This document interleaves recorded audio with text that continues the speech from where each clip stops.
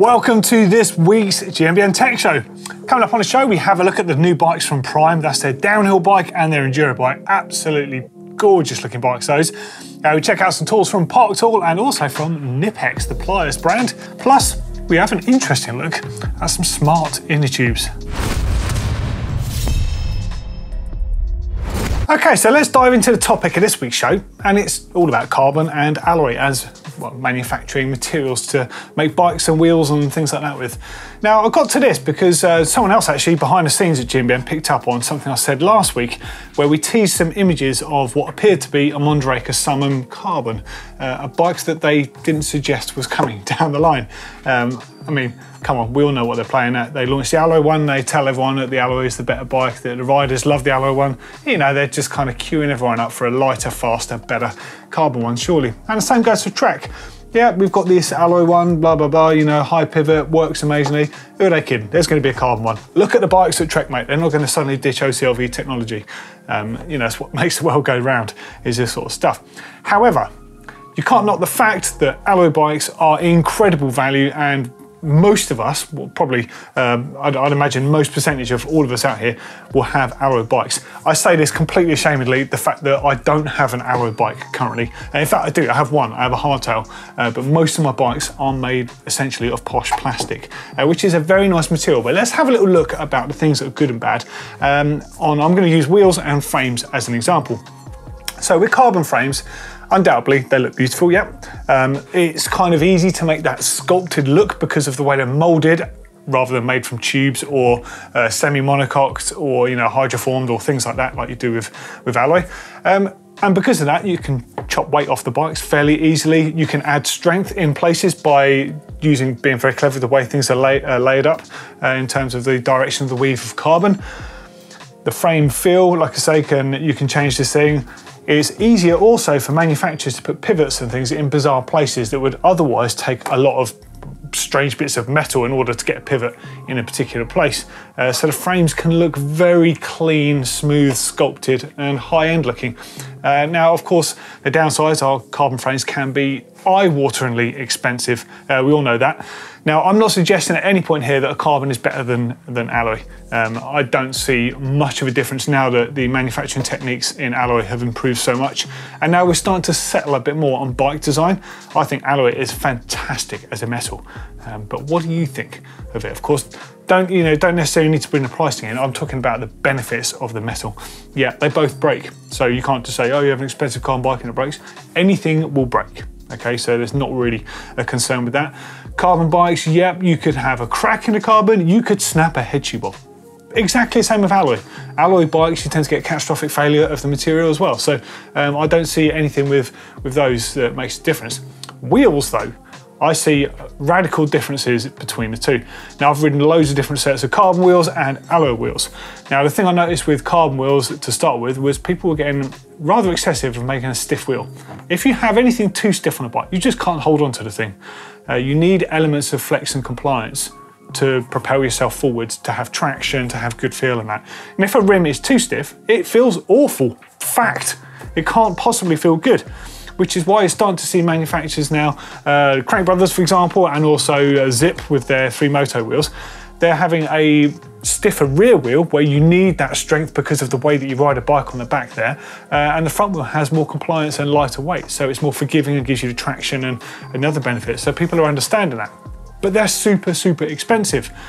Alloy wheels, for example, you can have much cheaper wheels and you're not going to cry if you ding a rim or if you crack a rim or whatever. So really, I'd actually favour alloy wheels in all cases except for one, the cross-country wheel. Now, bearing in mind that I'm fairly tall and I'm fairly heavy, I still like my cross-country bike to ride like a cross-country bike. I don't want it to be like a heavy-duty trail bike, so I'll always want the lightweight wheel. And the only way to get the good ride quality and not have a wheel that buckles and crumbles under me is by having carbon, actually. It's taken me a long time to really sort of get to the point where I really like the weight of my cross-country bike. I like the support that a wider rim gives me. The only way to do that is with carbon. So I'd quite happily run nice, cheap budget wheels on everything. Cross-country bike is the only one I really get a benefit from carbon though. I'd like to know your thoughts on that. And it's interesting, you're looking at EWS Pros, for example, they will use, a lot of them will use alloy wheels over carbon, despite what their sponsor may make, because of the fact that if they crack a carbon rim in a race run, for example, that's fine, but if it starts leaking or whatever, leaking air from it, they're not going to be able to finish their run. Alloy ones tend to kind of hold onto the tyre okay. You can sort of bend them back into shape a bit, at least enough to finish the stage before it fails completely. So there's a good reason for them to be running those. But yeah, I'd love to know what you think on carbon versus alloy. So don't let this be about the pricing really. This is more about the material, how it feels. Is it too stiff? Does it look disgusting? Like all of those sorts of things. Love to know what you think. And a little bit about the sustainability about it as well. Because let's face it, that's a hot topic around the world for everything at the moment. We know that alloy frames can technically be melted down and used again or repurposed for other stuff, and some carbon manufacturing can be, but not all. If you look at the moment, for example, Gorilla Gravity, they've got their revved carbon, which they can repurpose. So if you crack one of their frames, they'll take the frame back off you and they'll sort of do their equivalent of melting down the frame and reusing. But of course, that's not always possible, but interesting food for thought. And what would you prefer to have as well? Would you have a carbon bike or an alloy bike, regardless of price? If someone was going to buy you a bike tomorrow, what would you have and why? Same goes for wheels. Okay, so let's dive into news. And wow, we've got packed news this week. So first up, I want to talk about Prime bicycles. There's a few images popping up on screen of what, if you agree with me, are some of the best looking bikes we've seen for quite some time. Now, looking at those bikes, they might start looking a little bit familiar to you. Some of the sort of design attributes on them, the seat mast on them, and of course the linkage design on there, and that lovely front triangle look. It's because they're basically designed in conjunction with Ciro Design. So Ciro are based in Barcelona. They've also designed things like the Intense bikes and of course Uno, which you might recognize some of the design traits from. They're exceptionally well designed and they really have thought of everything on these bikes. So of course there's the Enduro bike and there is the downhill bike, both of which have non-adjustable geometry. So they are saying they have found the perfect geometry for the application, and that's what you get. Right, so let's have a little look at the two bikes. So the first up, we're gonna have a look at the Thunder Flash, which is the Enduro bike. So hopefully there's loads of stunning images whizzing past on screen now. So in prototype stage, they tested 80 different configurations of geometry. 80, like that's quite nuts, isn't it? And they basically came back to a single offering, which they just found universally across their testing program is the best. They've not even included on this like flip chips for adjusting things like BB height and stuff. So they are dedicated to this. So it's 29-inch wheels. It's running 170 travel up front, 165 on the rear. As you can see, it's a pretty aggressive looking bike. So it's a short link 4-bar style system. It's got 3 frame sizes, medium, large and extra large, with a reach of 460, 480 and 505. So bang on the money there. 64-degree head angle, which sounds really slack, but actually it's starting to become the norm. There's a lot of bikes out there using that head angle these days, which is great. It seems to work for that application. All good. Seat angle is size specific, so we're hovering around 78 degrees, or at least 78 on the extra large and down to 77.8 and 77.6. That's all to achieve the right dynamics on the frame, just a teeny bit different there.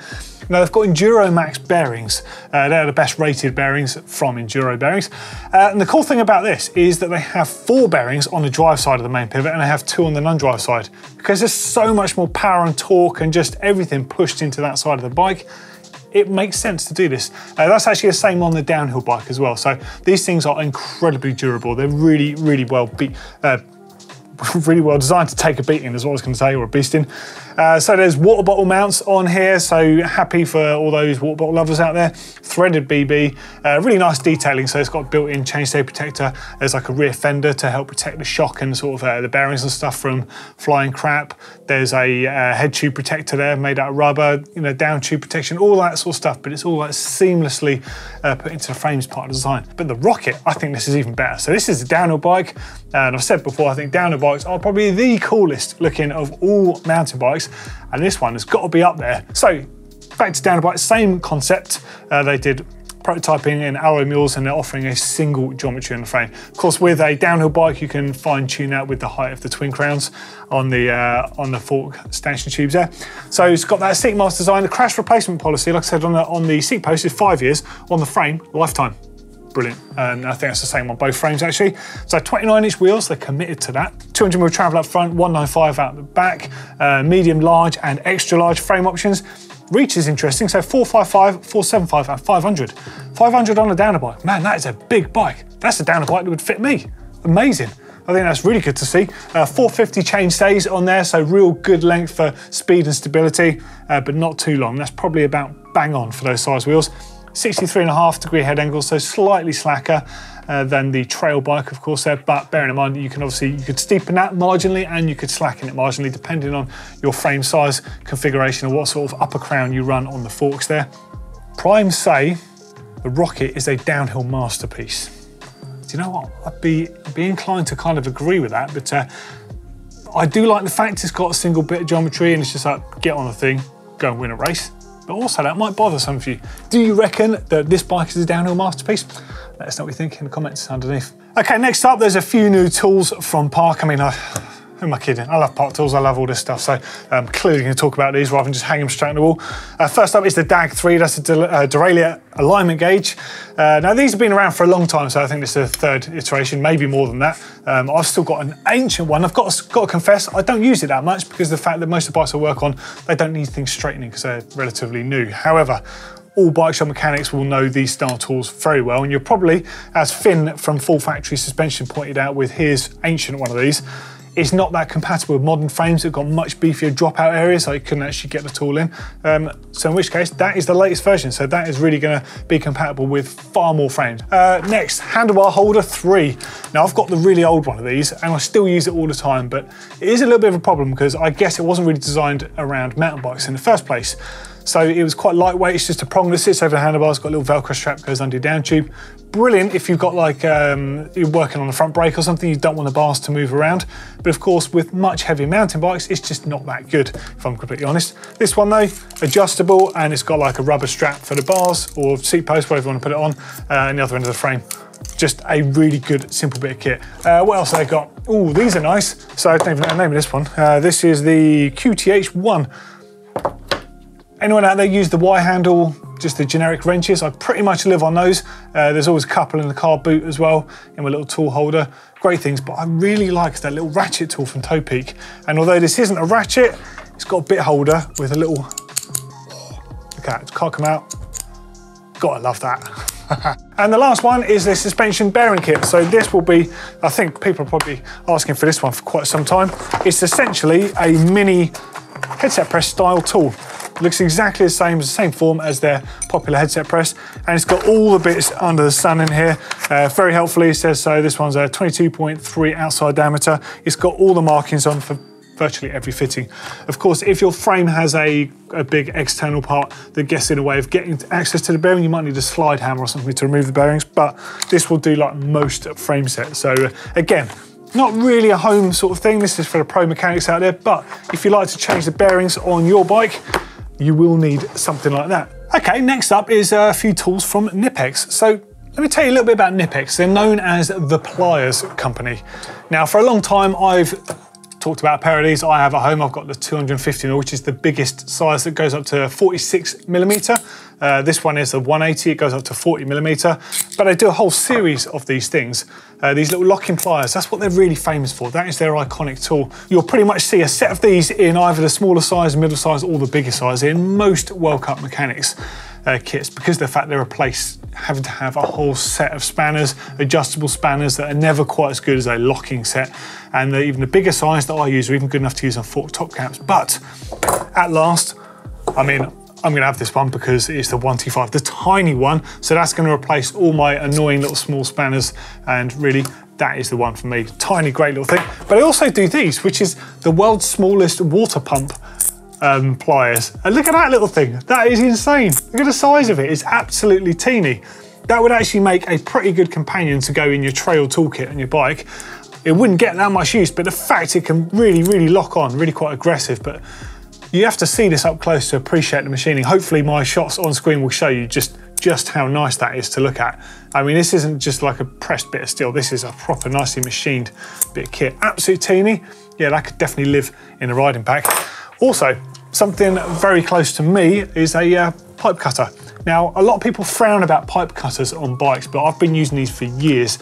And the biggest concern tends to be either using a blunt blade on them or over tightening them. As long as you use a fresh blade and you don't over tighten, you just whiz them around nicely, you can get a really, really good, clean and fast cut.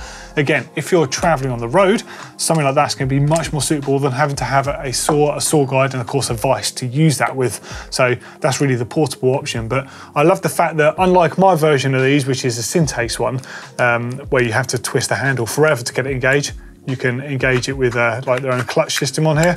Cool stuff, and it's got the little deburring tool that you whiz around on the inside of your steerer tube or whatever it is you've trimmed down, just to make sure it's a nice smooth cut. Okay, so the next thing in news feels a bit of a contradiction to me, a smart inner tube.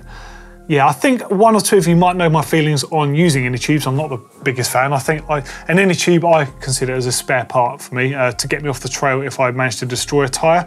However, I know that's not the case for so many people, and without a doubt, these are probably some of the most advanced inner tubes ever. So these by Tubolito, they're made from TPU.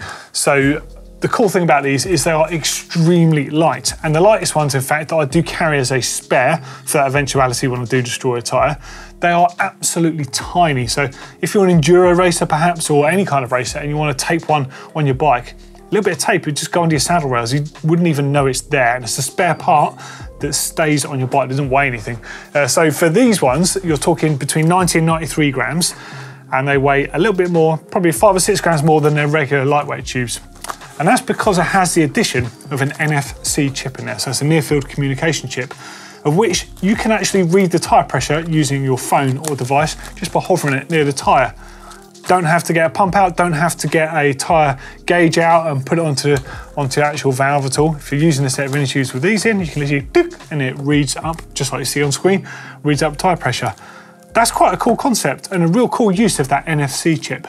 So the NFC chip, in case you're wondering, is effectively like a SIM card. It's a battery-free chip, and you can upload data to it and read data from it in a near-field way. So you need the app on your device, so in this case the Tubolito app to go along with this, and you can read your tyre pressure. So that, I'm sure for some people, will be super helpful. I think it's a really cool piece of kit. And actually, I'd quite like that feature to be inside tyres, because I think that'd be really handy. It's one less thing to carry on the trail. I do like to carry a tyre gauge, but that's just me being finicky. Do you check your tyre pressures? Do you check them when you're out riding ever? I sometimes quite often do that. So that technology for me is actually quite interesting. Cool stuff. And as far as inner tubes go, yeah, that's pretty wild. So they retail for $49 each. So it's fairly steep as far as inner tubes go. But it's cool stuff. Cool tech, nonetheless. Okay, so before I jump into comments, I just want to address something that I messed up last week. I called that new Float X shock by Fox a DPX, DPX2, because of the fact I literally, before filming, I had a couple of shocks. This is a really old Float X, I think from probably 2015, maybe 2014, something like that. And that's a DPX2 from 2018. Yeah, and basically I got the X's messed up. So yes, the Float X is a brand new shock, based on the concept of what the original one did. A little bit different to the DPX2, which seems to be on the way out. But the Float X, in case you wondered, this is it on screen, the latest shock from Fox. It looks excellent. Right, now let's move on to comments. So bikes getting long, we talked about that in the show last week. It tends to be totally mixed views actually. I was looking through this and I couldn't find any sort of comments that I really wanted to discuss, but there was a very mixed consensus. I know there's a few of you talked about my reference to the EWS point, but saying that some people are actually preferring to pick short bikes or the mullet setup. Yeah, absolutely so. What I was referring to is, you know, the overall sort of layout and geometry of a bike in order to preserve your energy on there. And a longer bike would definitely do that more than a shorter bike. But yeah, interesting stuff. But it certainly seems that bike manufacturing is going the right way, but length isn't the all-out selling point for a lot of you. So interesting stuff there. Okay, so Nick Blundell says, toolbox down a flight of stairs, the best orange bike sound reference I heard in a long time. Thanks for the lols. Okay, so right, by the way, this is not a dig at Orange, because I've ridden many myself that have been fine. It just so happens that I know quite a few people that have got Orange bikes that do sound exactly like that, because they don't look after them. They've got chain slap on them. They've got the old box section, like Patriot style chain chainstays, well, it's kind of like swing on rather than a chainstay. They are lovely bikes, but you know, they're going to amplify the sound because of the design. So you know, if you make them silent, they are completely silent and they're great. But I still love that analogy as well, actually, because you must have seen Home Alone, where the toolbox literally goes down a flight of stairs and wipes out Joe Pesci and the dude with a bigger nose than me. But yeah, pretty good. Next up's from Mr. Grey Fox 0.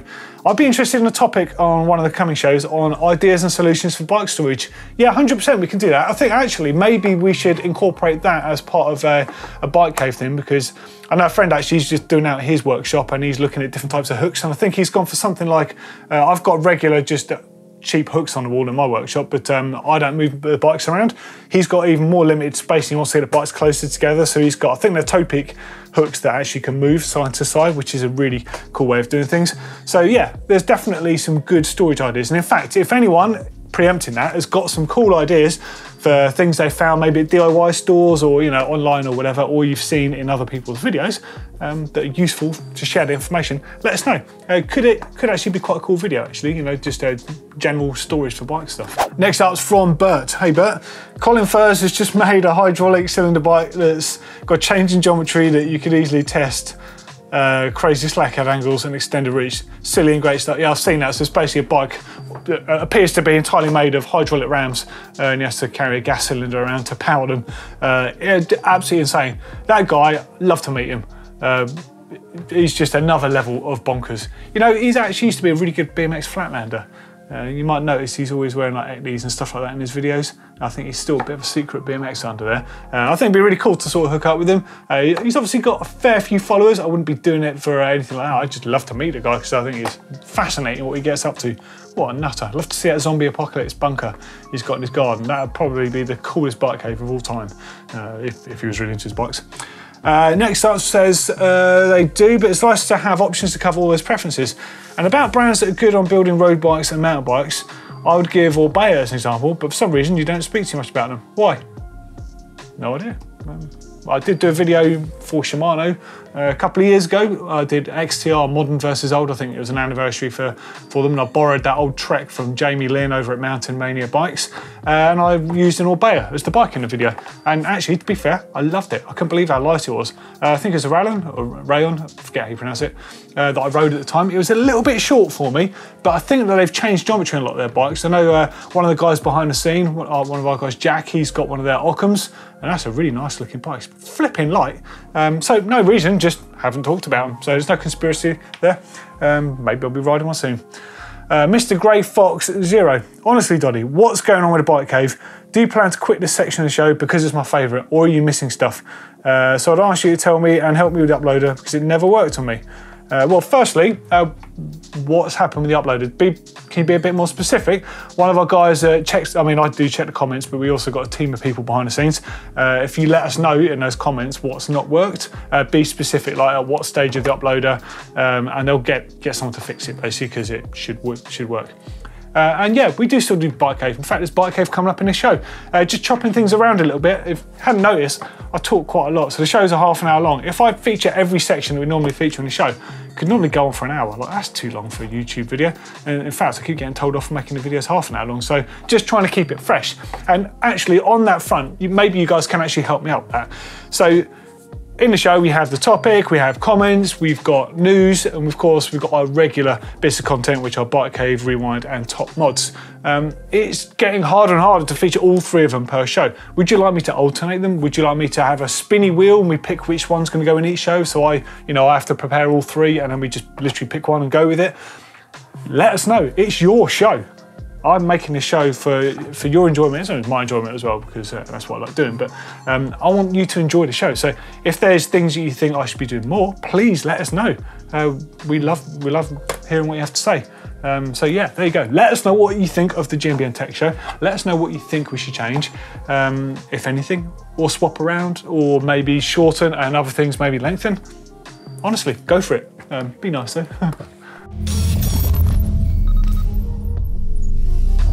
Now, on last week's show, I said I was going to talk a bit about Rollingdale cycles, and when I uploaded all my rushes after filming, unfortunately that clip was corrupt. So I'm just going to throw it back in again right now. Here we go.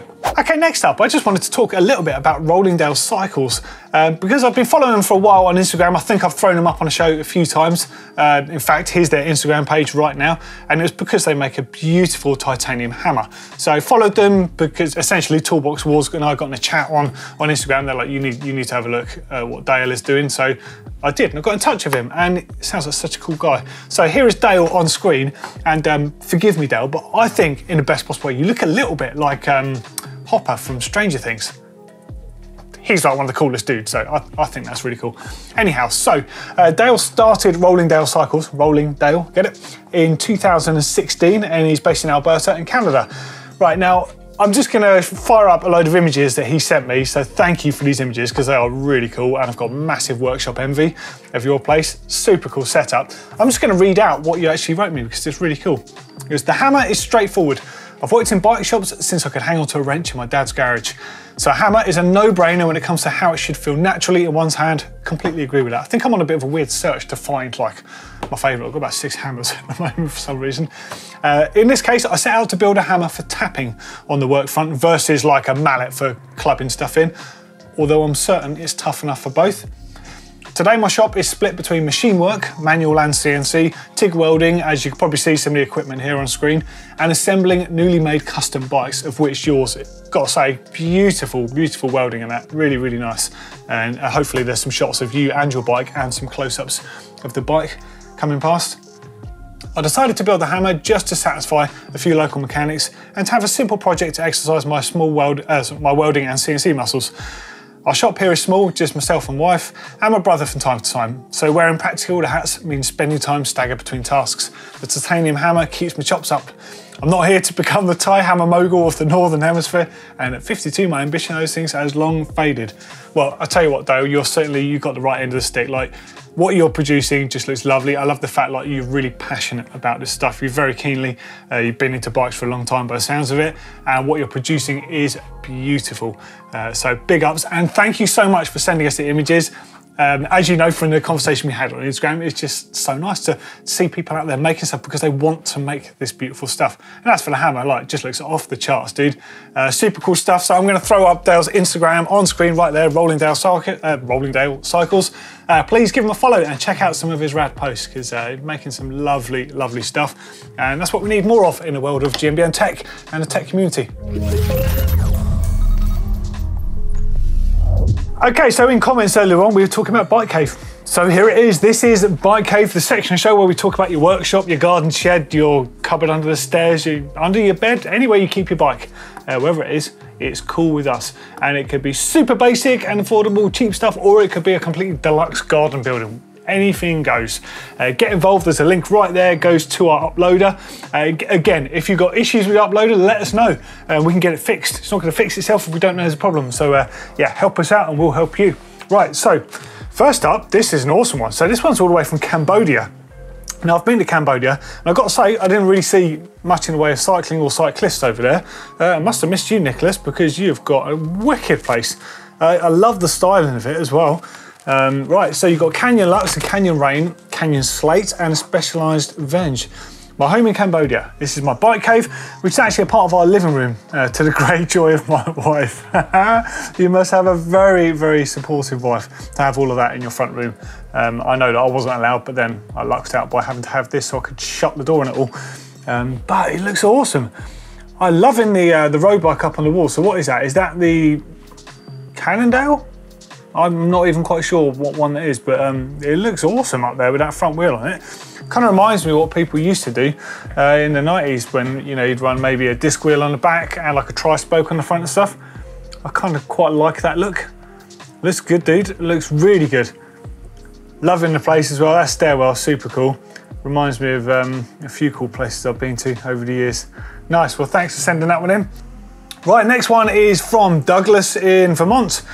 Just finished putting together the bike shop and car shop, working on all our bikes and my wife's 78 Corvette. Oh, nice. Currently finishing up a spring tune-up on my friend's bike. Oh, of course, you're helping your mates out as well, liking the artwork on there, the Yeti banner at the back. Awesome, got a bit of a longboard going on down there as well. Dude, looks great setup you've got in here. Awesome, look at that Corvette. Oh, that is dirty looking. I love it. You got a very cool little setup there. Well, not so little. You got a very cool setup there. Really nice. Thank you, Douglas, for sending that in. There's your Yeti. I've got to say, I do love the orange. We did have one on the show, I can't remember how long ago now, when it first came out in that colour, the SP150, and I loved it. I can't look past the fact it's orange though. Like, it's a beautiful colour, but if it's Yeti, I've just got to have Yeti blue. Maybe that's just me, but it is a lovely bike, rides real good. And interesting to see you got, is that an 11.6 coil on there? Man, I bet that thing is absolutely planted. Beautiful bike, that, really, really nice. Okay, so this one's from Jack in Thirsk, North Yorkshire. My family's very crammed bike cave with 11 bikes currently between 4 of us. Today got the Mega and the Descent to go out to our place in Morzine to live there. Wow, okay. No space for a worktop, so I work out my toolbox, which is shown. Yes, this is the way. So what you got stuffed in here then? All right, so you've got some Park Tool goodies in there, cable cutters, posi drive, Allen keys, the picks at the top. Oh, you've got one of those Opinel knives. I've got one of those actually. As to a San, I've got written on my one. Yeah, I picked one of these up when I was out on a trip a while back. Quite a classic looking old pocket knife that. To be honest, it never gets used, but it's really nice and I like it. Cool to see you got one as well. What else you got in there? Oh, there we go. So bottom layer hanging off there. Yes, little parts trays on the inside, ratchets, love a good ratchet. Different greases, SRAM butter. Nice stuff, okay. Next one is from Michael in, which just says at home. Hi Doddy, I thought I'd share my IKEA hack bike cave. Right, this could be great for a lot of people. I don't have too much room in my garage as I still need to get the car in. I've used an IKEA folding table, wall mounted. Great idea, so that's our kitchen breakfast bar type table. Genius. Backed with chipboard and stuck up a couple of pictures. It then folds away and the bike wheel mounts and pivot out to the side. Yeah, that's an awesome use of space. Yeah, there's no such thing as not having enough room. You just got to be creative in how you do stuff. So yeah, this is really cool. And dude, you've got plenty of room there with that pegboard. You've got like a roll holder there for your shop towel. You've got your gloves and your lubes and all that stuff on the back shelf and your tools on the pegboard. Brilliant. And a little mini worktop. That's actually genius. That is a great idea. So there's a bit of a theme here with sort of storage hacks and things. I think we need to make this a video, don't we? That's a wicked idea, Michael. I'm going to borrow that idea for the video if you don't mind. I think that's really cool. So you've got some power in there as well. Nice bit of lighting. You've got your work stand as well. Portable so you can get it away. You've got your Swinley post and ride bikes and be happy. I love the trail map stuff. It's really cool. Yeah, nice. Okay, awesome. Well, some really good stuff there from Bike Cave this week. Get yours in and we'll get them on the show. Hopefully you enjoyed this week's show. Loads of stuff in there. Again, once more, sorry about the Float X DPX2 thing. Getting me X's messed up. Give us some comments and some feedback on the show and we'll see you next week. Ta-ra.